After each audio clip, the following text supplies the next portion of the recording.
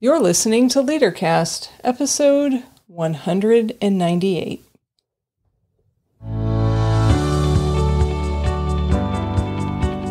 Welcome to LeaderCast, Transforming Missions podcast with Tim Bias and Sarah Thomas, providing you with insights and resources you need to lead a movement of Jesus followers. Usually you hear Sarah's voice doing this. I'm just going to tell you that this month we're focusing on history and context in leadership.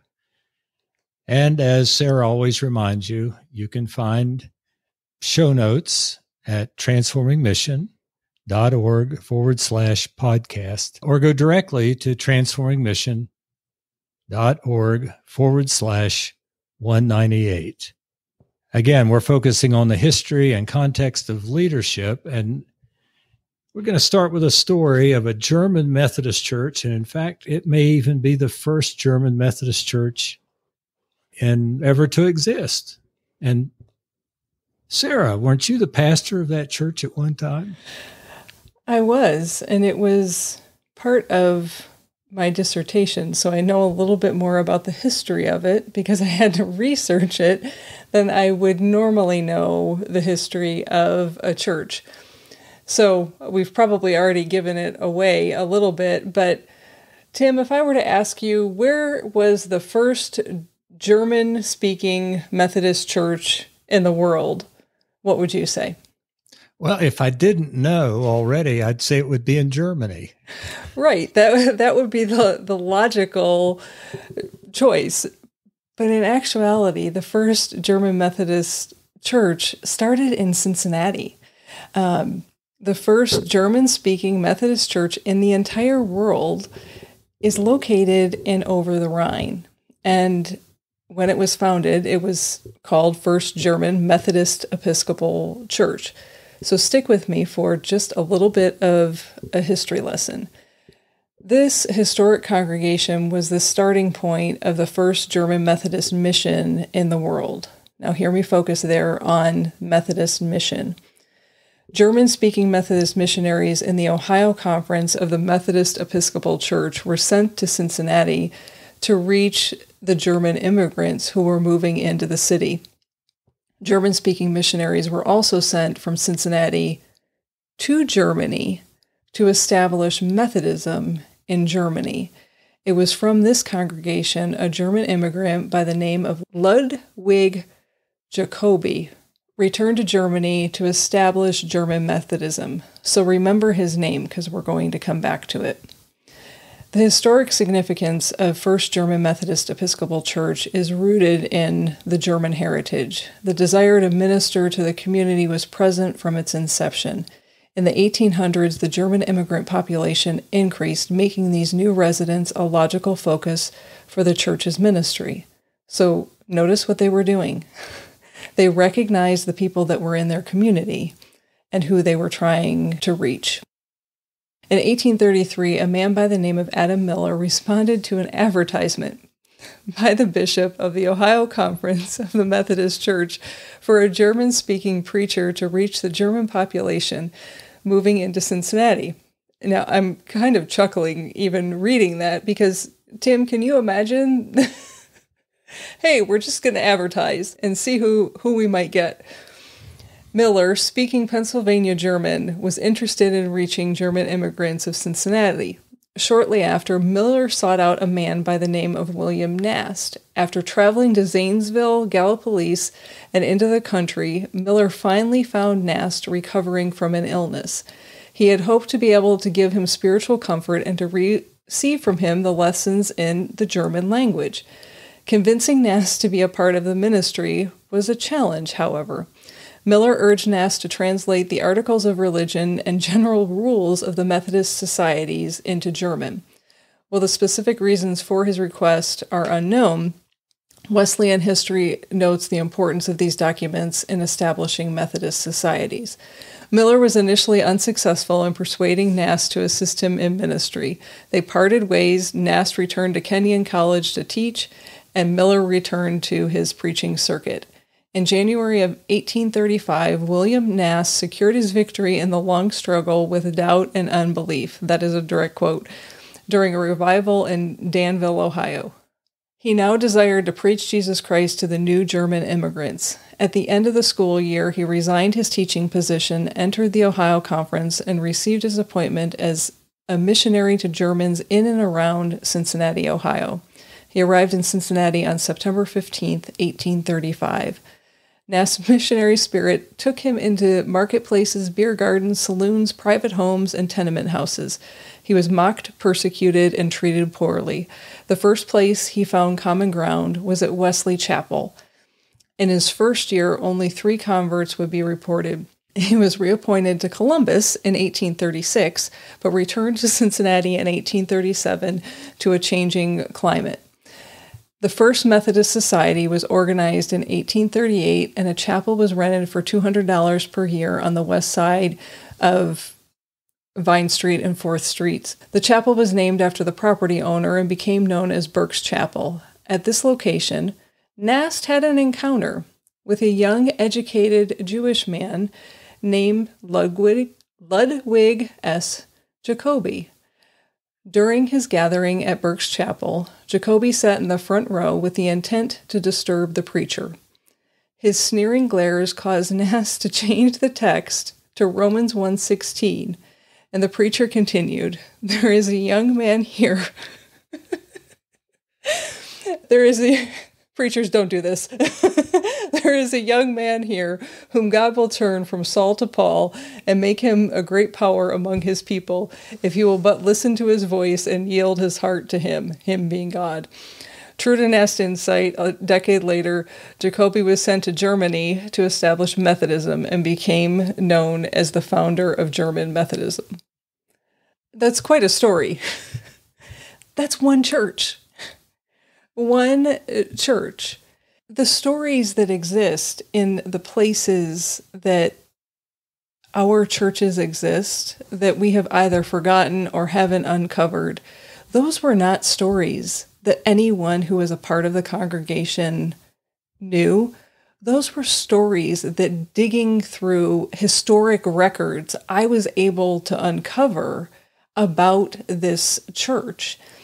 And in doing so, part of what I realized was there were threads that wove from the very beginning of this congregation and the formation of this congregation until the present day. And one of those threads was that missionary spirit. One of the threads that no longer exist, you can probably guess it, was the German language. There was nobody there that was still speaking German. But while I was there, what was popping up all around the church? But breweries.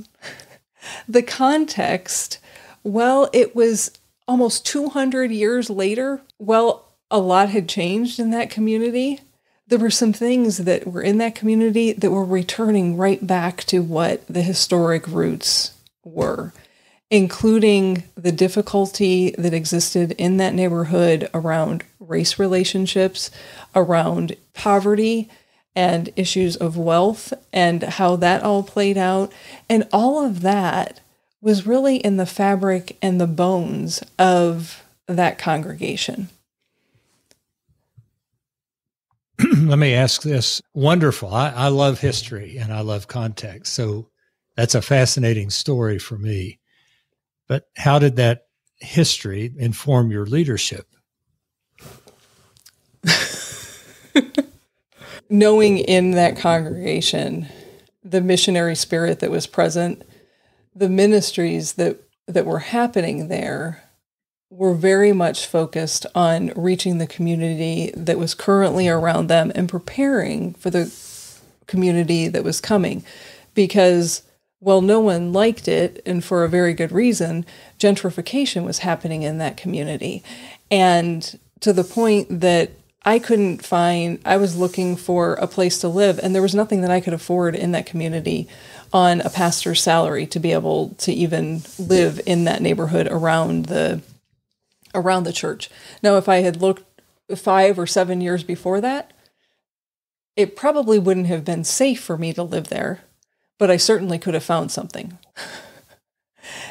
Those were the changes that were happening. So understanding just that one small thread of the history of that church helped me to keep in mind, how are we going to keep that missionary spirit going, whoever God is calling us to serve in this community around us?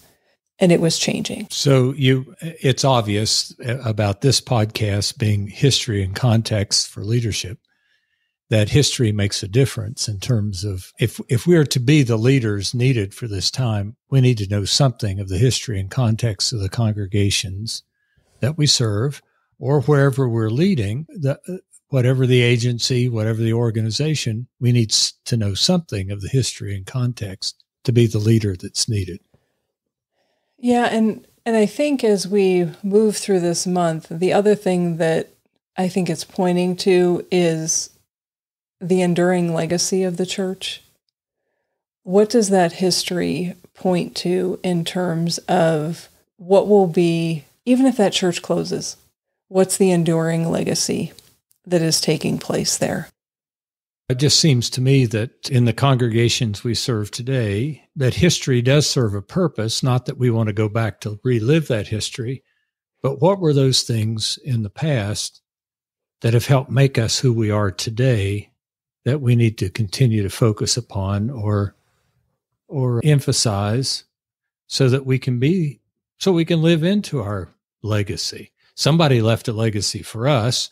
We're now preparing to leave a legacy for someone else. What are those things that we're hanging on to or passing on? Yeah, and is it in that remembering, especially for the pastors, or if you're someone new in leadership in the life of the local church, that there is a history, and taking the time to listen. It doesn't mean that you're going to do things exactly the same way, but it may help you to understand how you got to the place that you're currently in, good, bad, or different. And often I think what happens is people jump in and they start, and we act as if it's starting right from today. My first Sunday is the beginning of, no, it's just the beginning of your time as the pastor. There's a whole history behind you.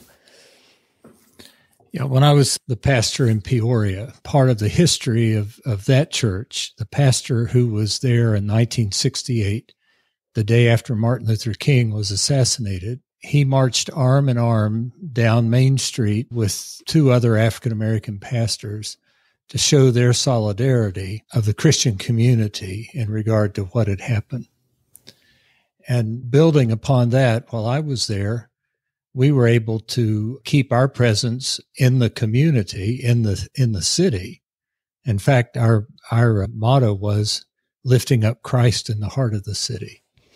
And so what we did was work in the city because that had been part of our heritage, had been part of our history. So lots of times when somebody'd say, this is what I would do, lots of times when somebody'd say, why are we going to do that? And I said, it's who we are.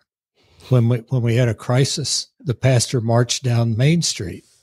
We're in a crisis now. There are people who are hungry. We're in a crisis now. There are people that need housing. What are we going to do? And so we were very clear about the part of the city that we were working in, but it was our history to do that. Yeah. So that was part of how I led at that point. I've been in pastors of other churches that we did not do those things because that was not our history.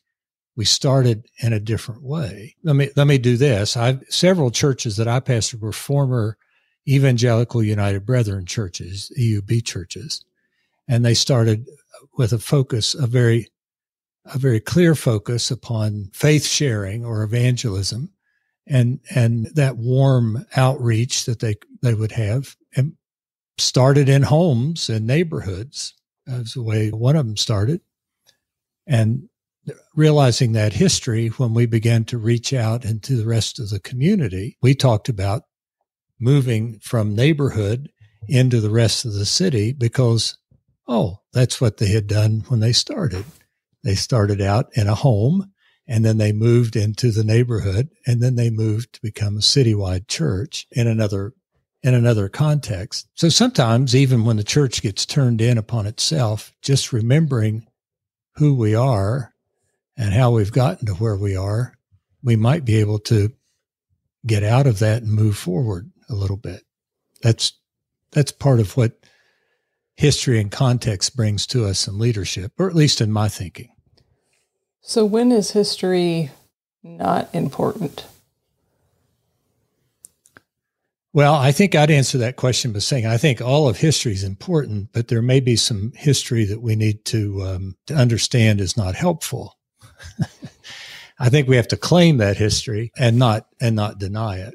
So there are parts of history, and I'll use it this way. One church that I pastored was the former Methodist Episcopal Church South, and it had a balcony, and its story was that balcony was for the slaves when they gathered. And my question to the people were, and they didn't know this, but I just asked the question. I said, so slaves were welcome in worship. How cool was that? And they began to say, well, we didn't realize that. We just know that part was for the slaves. And I said, I think there was a time when slaves weren't welcome in worship. And so this is a church that began to welcome people who were marginalized and pushed to the edges. And even though they may have been in the balcony at the time, they were still allowed in worship. So what's that mean for us then when there are people who are not, as we look at, not acceptable, that we're a church that accepts people who are unacceptable? That was part of a history. Now, I wouldn't want to focus on that history of saying, well, we were the church that were for slavery, so we're not going to go in that direction of black people. That's not the part of history that you look at. That's the part of history that you say, yes, that's who we were, but look at what was happening when we were that way. Does that make sense? Yeah, and you're pointing to the fact that sometimes our history tells a story that is not who God is inviting us to be in this time and place.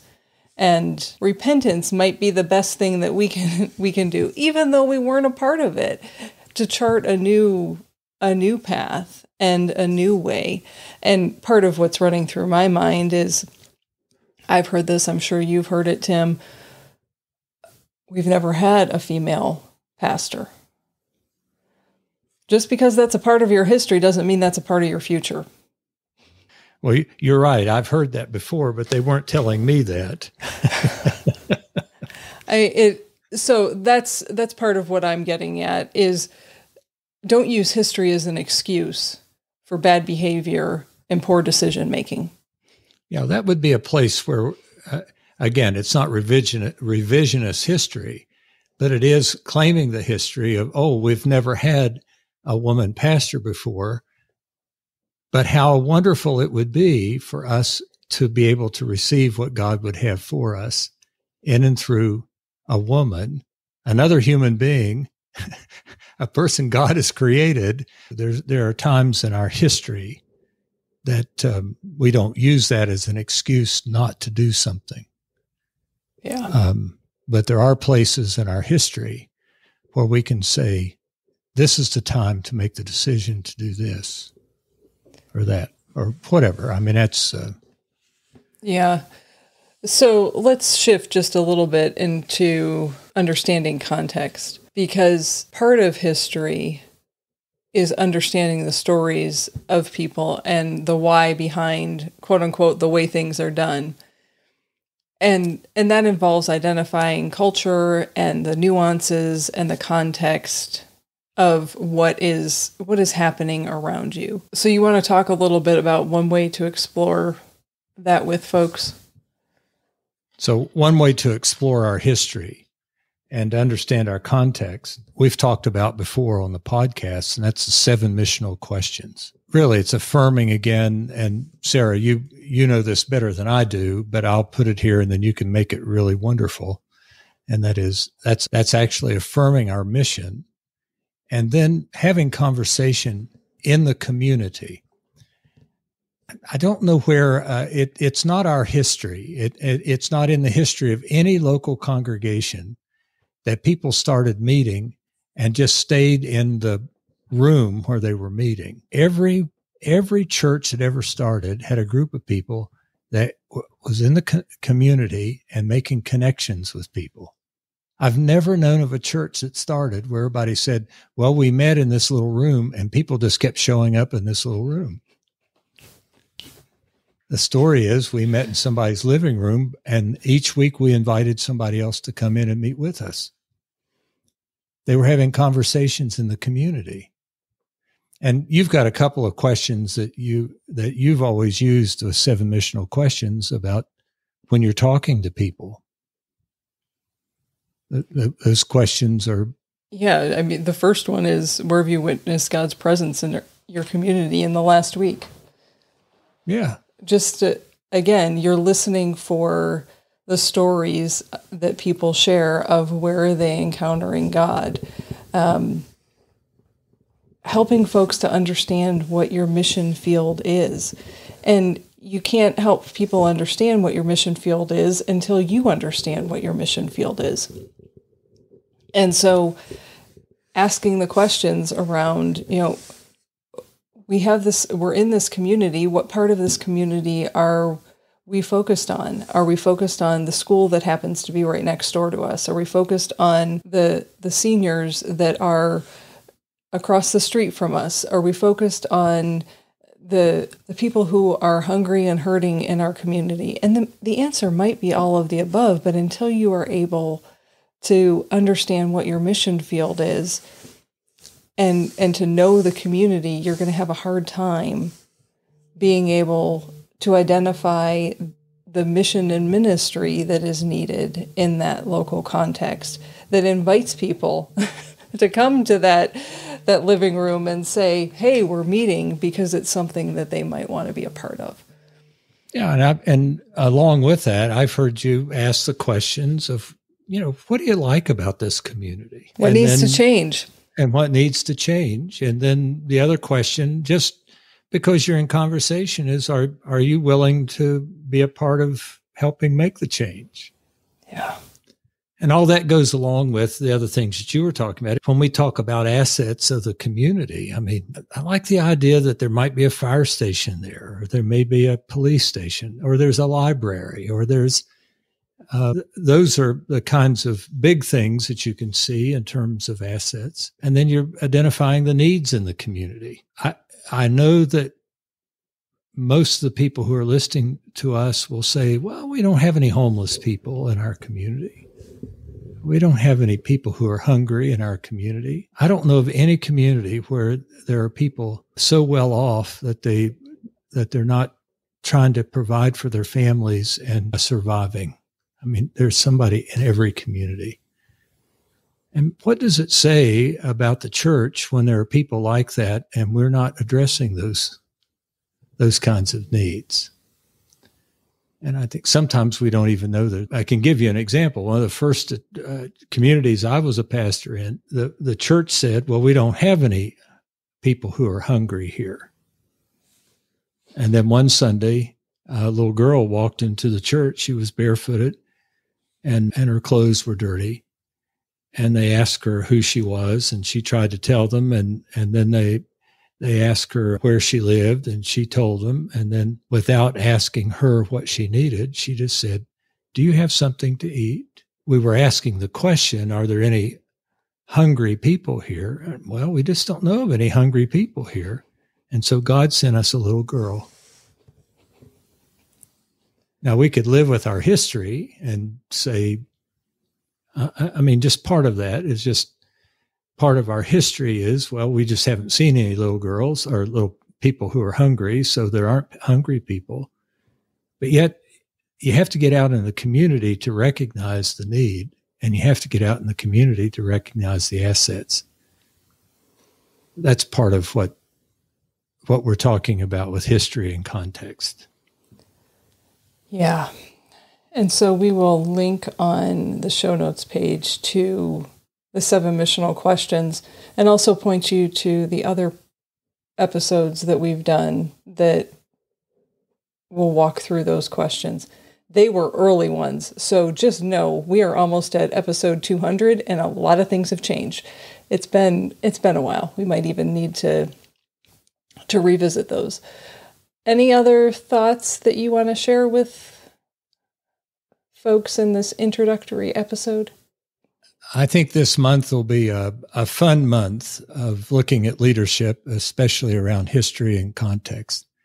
So I'm hoping people will, I'm not begging, I'm just hoping people will listen to the podcast, because Sarah, I know that the work that we do on this is important to us, and that what we know about courageous leadership, it's important to people who are effective in their leadership. So it's grateful to be a part of this, and almost 200 episodes. We certainly have learned something.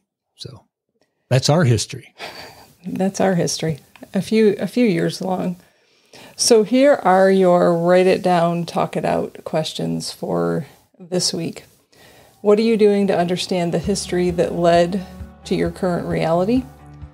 And what do you understand about your current context? And there you can download the 7 missional questions. As a reminder, you can find those links on the Transforming Mission podcast page at transformingmission.org/podcast, or go directly to this episode at transformingmission.org/198. And remember, who you are is how you lead. Bye for now.